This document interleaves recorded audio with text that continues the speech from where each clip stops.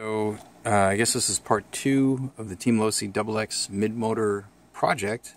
There is some extra detail here that's worth pointing out as I've gone through and assembled the rear assembly of the car. A few things. First, I did have to cut a little bit more of the motor plate that wraps around on the underside because of the way that the pivot block is set up. There's material around certain portions that the motor mount will run up against. So I just had to cut away a bit more material there so that when the motor mount comes around, the 2 screw holes that go through the motor mount line up with the screw holes that go into the gearbox. Because when you mount the mounting screw from underneath, it has to go through all those holes and they have to align. Okay, so I had to cut some extra material there. As far as other material that I cut, you may or may not be able to see this, but right under here I cut away a little bit of extra material so that I can actually get a screw in here to tighten down both screws for the motor.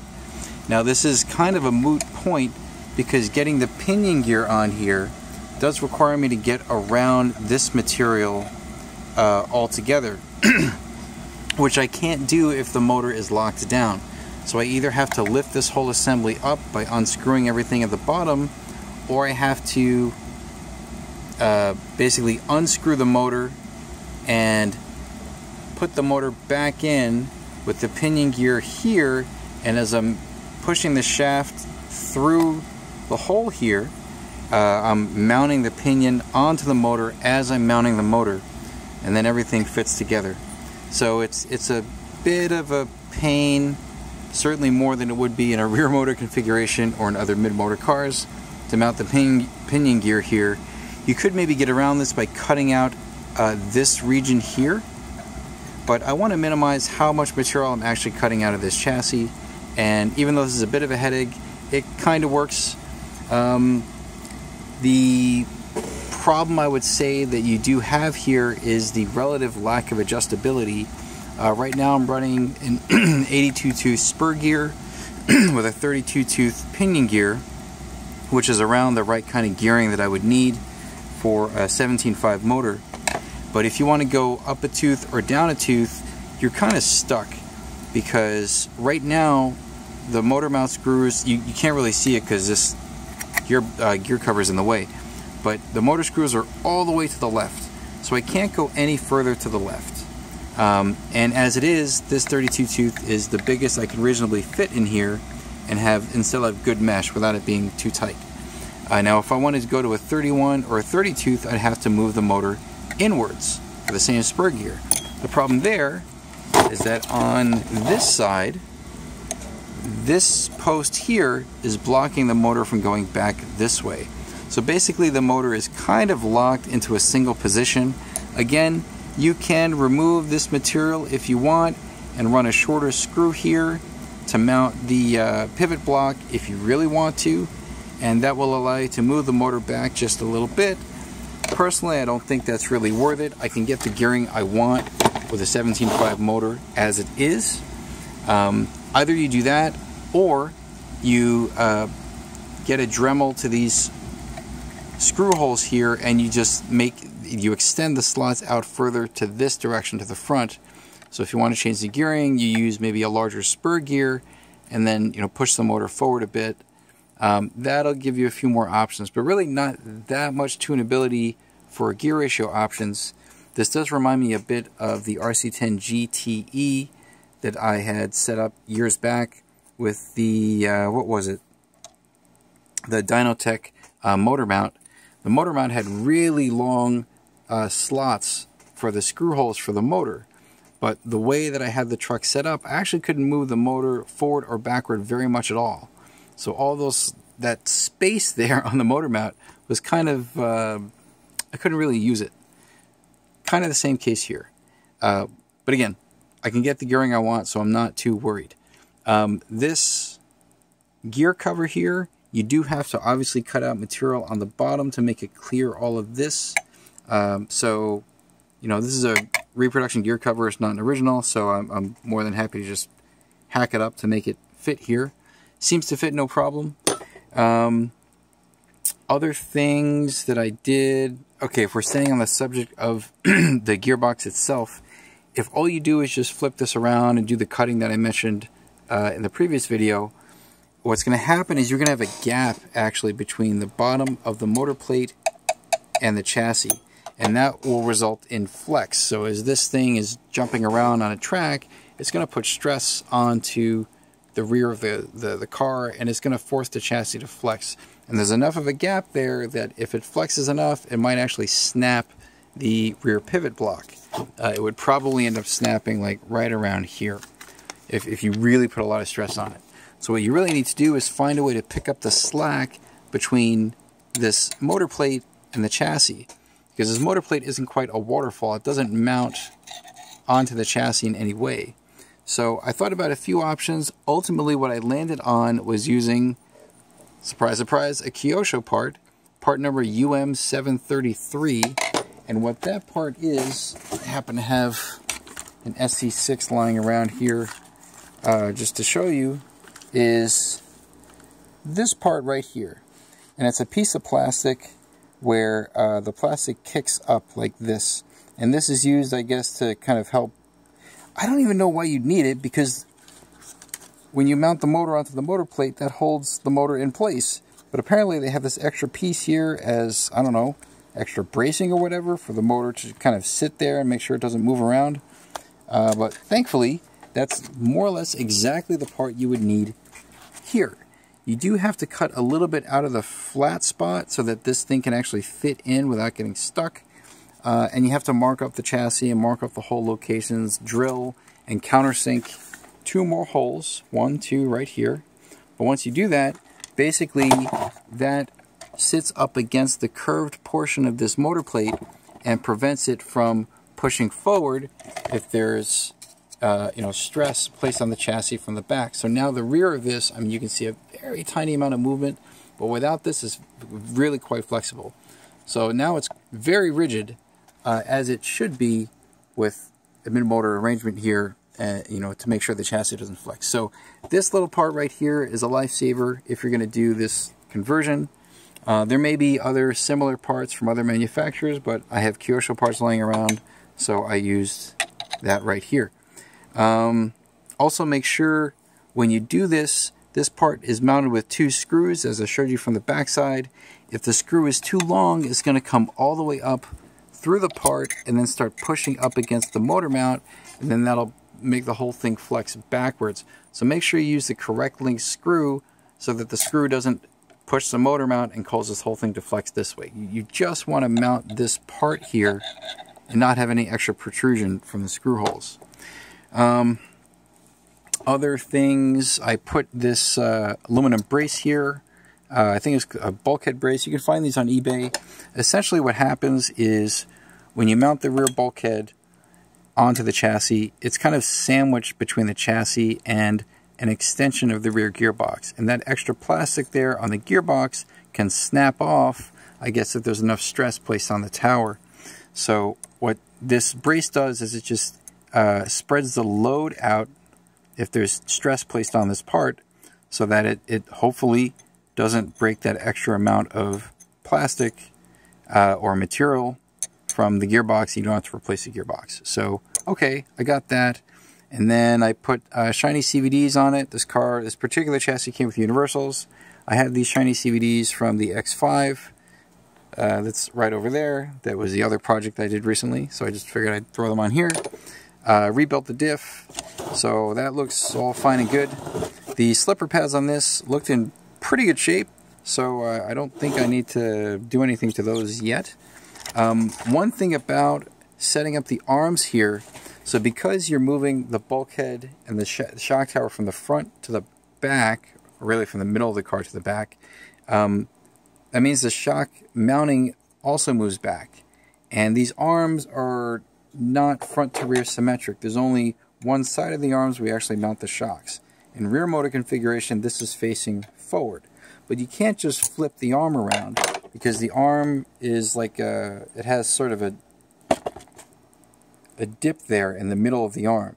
So what you have to do is take the left arm and move it to the right, and take the right arm and move it to the left.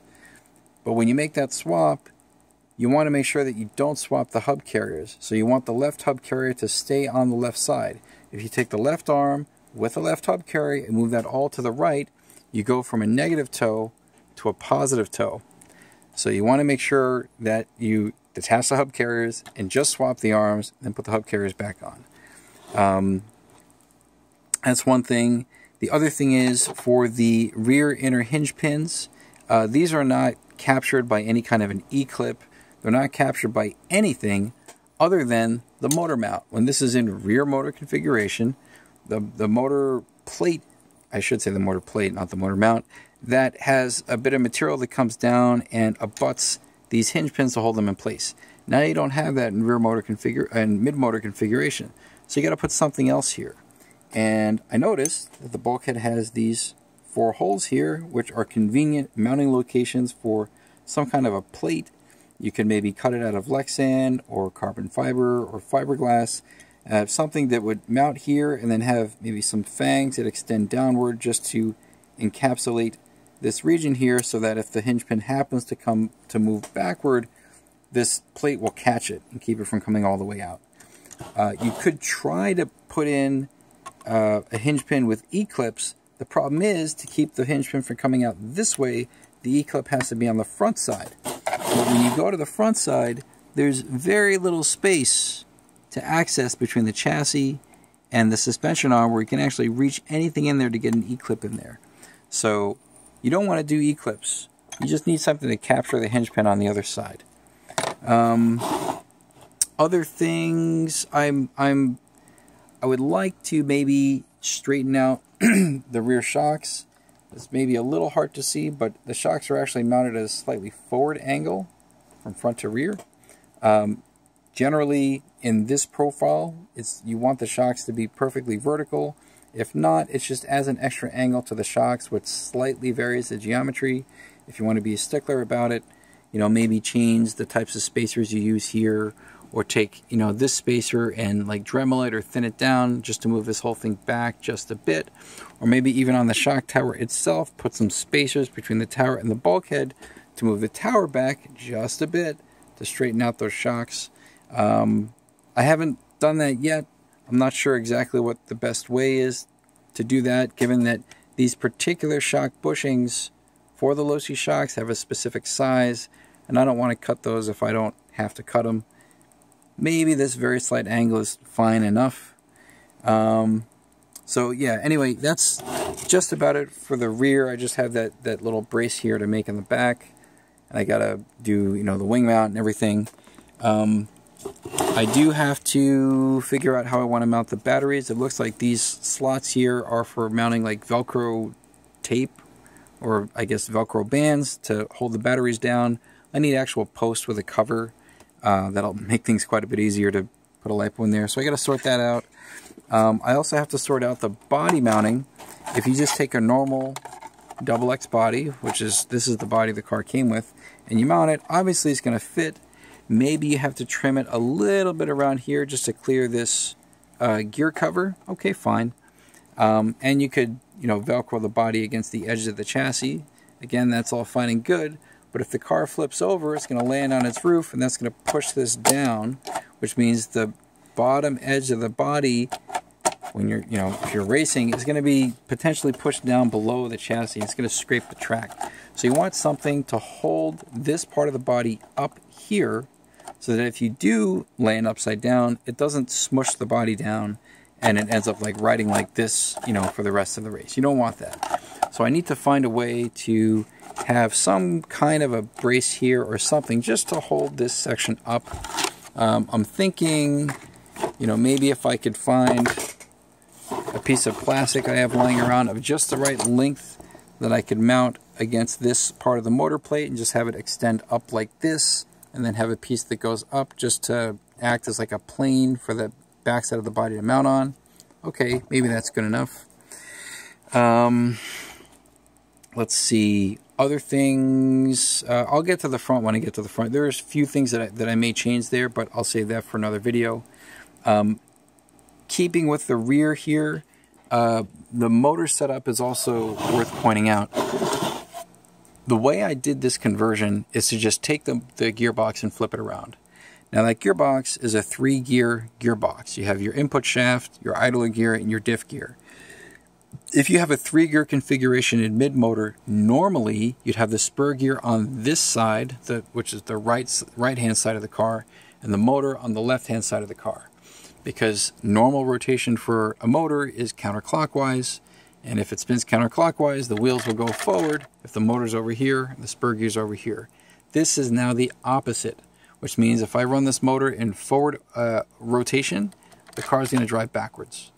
So all you got to do is make sure you have a speed control that supports reverse rotation. And there's plenty of them out there. The Turnigy Trackstar stuff that I use, like the 120 amp speed control, that supports it. The Reedy Black Box, at least the higher end models support it. The Tekin RS, I believe it supports it, but it doesn't support like a forward brake option with reverse rotation. It does forward brake reverse with a delayed reverse with forward and reverse rotation, which I guess, you know, is okay for racing as long as you don't go into reverse.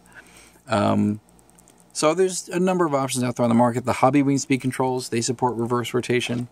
So it's not like a rare option or difficult to find option on speed controls.